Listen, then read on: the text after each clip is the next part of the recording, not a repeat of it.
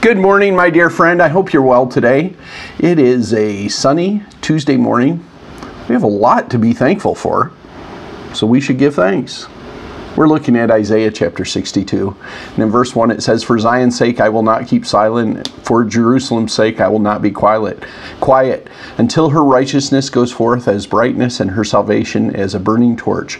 The nations shall see your righteousness and all the kings your glory, and you shall be called by a new name that the mouth of the Lord will give.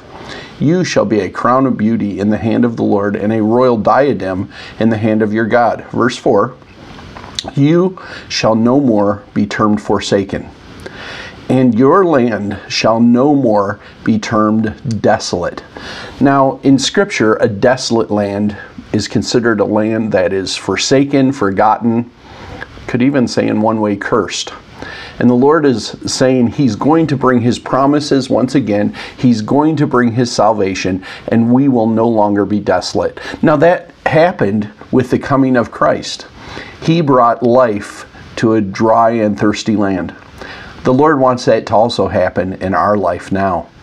As the Holy Spirit moves in us, may we no longer be desolate, but see His victory come. Let's pray.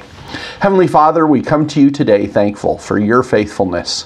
Lord, we just ask that we would no longer be desolate, that as your presence comes in our life, Lord, that you would remove the desolation.